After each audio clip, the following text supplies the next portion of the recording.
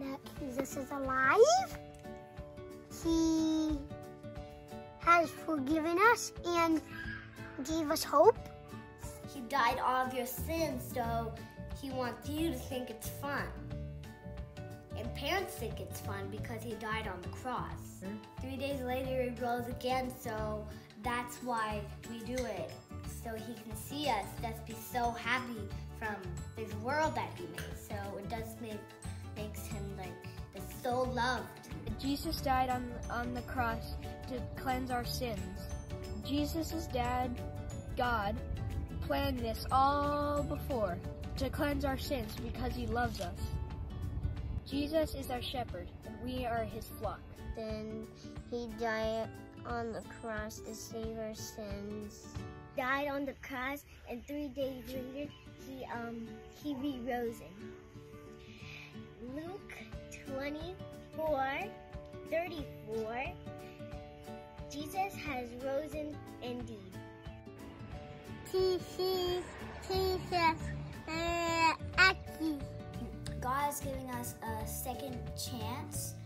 So he died on the cross, and then 3 days later, he rose from the death, and we celebrate that.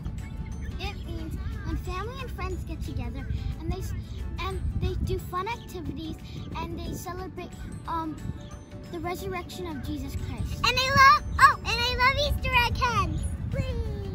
Easter means died on the cross. Jesus died on the cross for us, for our sins. For our sins. And it means that you find Easter eggs when people hide them. So you can eat candy in the Easter eggs. Good Friday, he died on the cross, and then 3 days later, the tomb was empty because he rose again.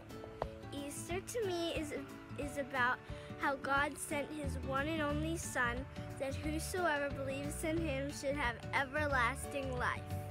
Like, Easter has candy because they have Easter eggs and candy because God makes candy because he makes candy. If it's empty, that means nobody's there, which means Jesus isn't there, which means he rose from the dead. But he did it for us, not for himself. Jesus laid down his life for us, and he died for us because he wanted to get us back, and he died so we can come back to him and hug him. Jesus is alive. That's right. Bye-bye. Cheerio. See you later.